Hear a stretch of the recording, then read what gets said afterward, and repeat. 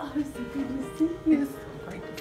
What you're witnessing is a reunion more than 20 years in the making. If it wasn't for her, I probably would have committed suicide. Go back to 1995. Katrina Grau was a young detective who met Nicole Jackson on the worst day of her life.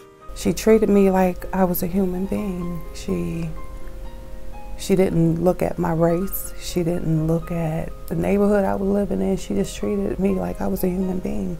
Nicole had been brutally raped by a man she knew.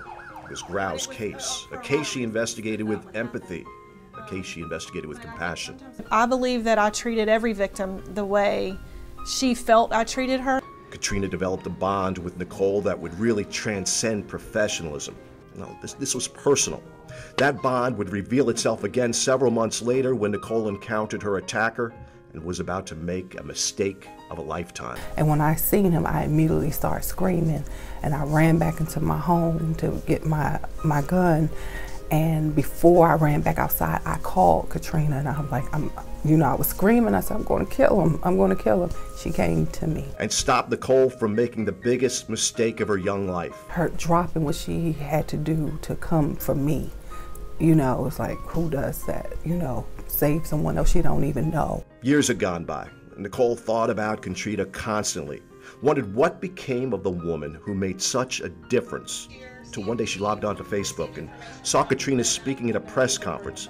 That once young detective, now a deputy chief with the department. And I felt like that was a sign, and it was at that moment I knew I had to. Nicole immediately fired off an email to Chief Grau asking to meet her face to face to tell her what a difference she made in her life. Oh gosh, it was very emotional. You know, just seeing her this many years later and hearing that, you know, that she thought about me so often and that she prayed for me. To have somebody that told you that and said, you know, there was a time where I thought I wanted to kill myself. It was overwhelming. You know, Nicole learned a lot since that horrible day 20+ years ago, and she chooses to still believe in humanity. She also has an important takeaway she's hoping to get across. Show the compassion and don't look at people like just a number.